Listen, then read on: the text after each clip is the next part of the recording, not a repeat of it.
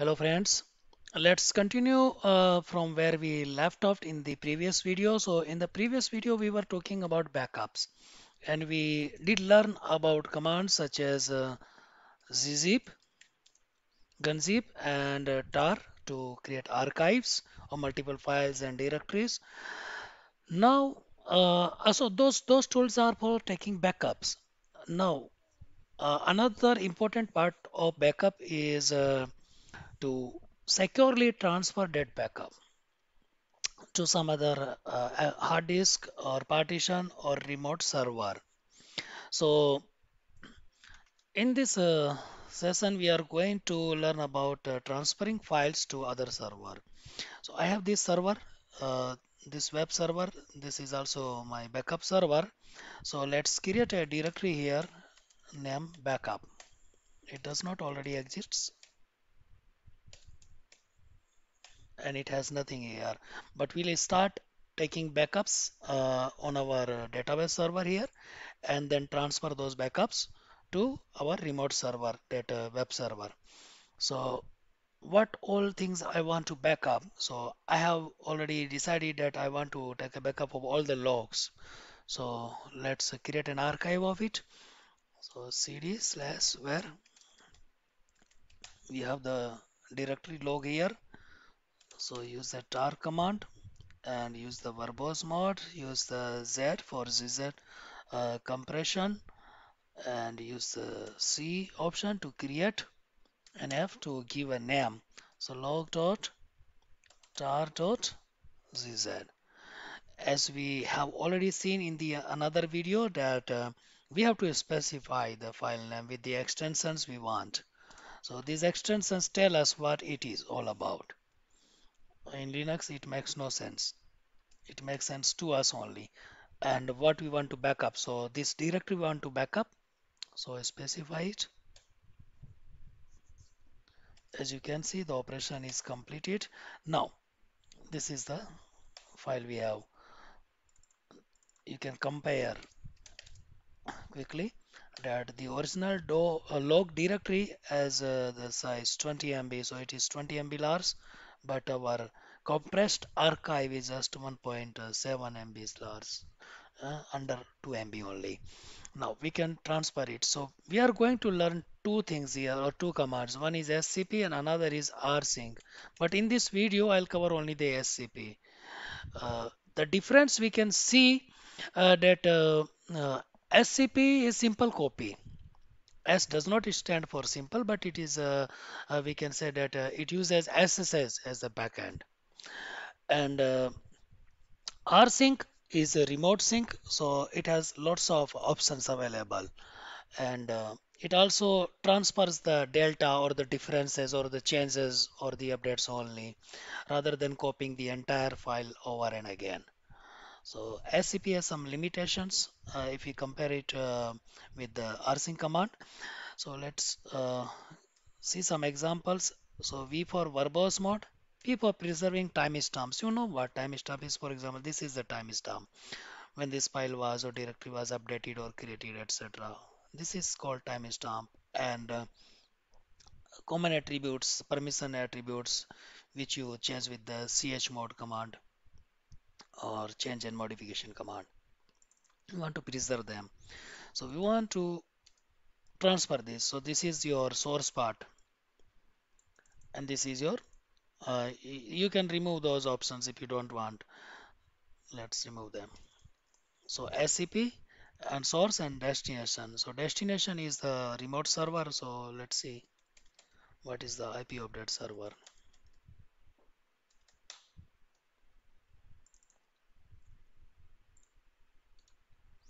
Now you need to specify where you want to keep them. I want to keep the backups here in the backup directory. Password. So what password I am required to enter here?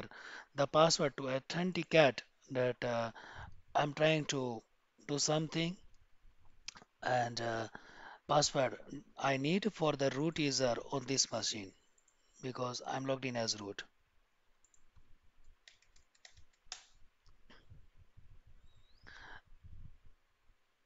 Okay, I try again. Okay, fine. So you see this file has been 100% transferred, and this is the size and this is the speed we got, and almost uh, not noticeable time. It's so let's see here. Sorry, cd backup. So we have successfully transferred the file. Our original archive file is still present here, which we can now remove if we don't need it. That's it. Another example. I want to transfer a directory. Okay, we can do that. For example, this triple W, it has my website related data and files, my CGI bin or my PHP, my Perl scripts, etc., and my HTML documents here. So I want to copy. So as I have shown you already, you can make an archive first and then transfer, or you can transfer the entire directory also. So use SCP. Now with the CP command, we use -r for recursive transmission or copy. So we use R here also, and triple W is the directory, and IP of this server or host, and we specify the destination directory. Complete. Now let's see what happens. We have to enter the password. You see progress for every item. We don't see details in much in the debug mode because we did not specify -v option, but we can do that if we want to. So you see the progress there. Now let's come here and see what all we have got. We have the directory here and files are being copied, transmitted.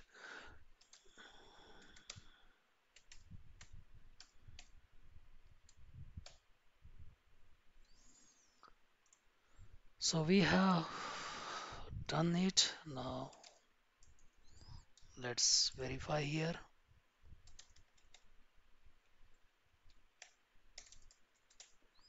We have the directory here.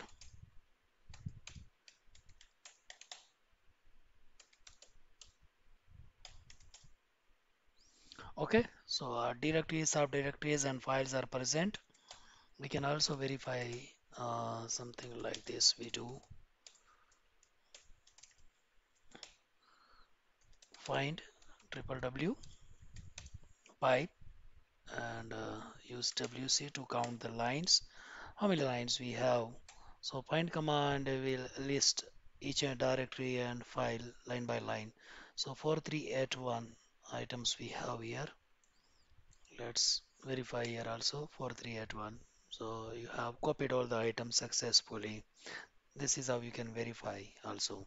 There are other ways. Now let's by mistake anything happens. So now my logs are gone and I don't have any backup here. I don't have any archive also. So what I can do is I can copy my logs from here because we have the logs already copied here. This is the file and we need to specify the IP of this server. So let's do it. This is the IP. So you specify that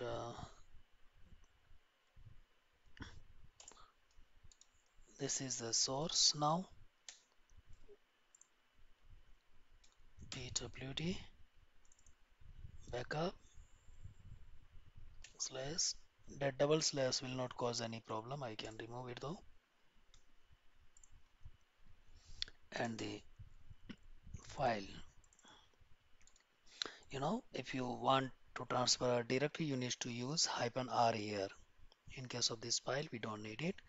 Now destination dot means my current directory. Password transmission is done. You have your archived file here.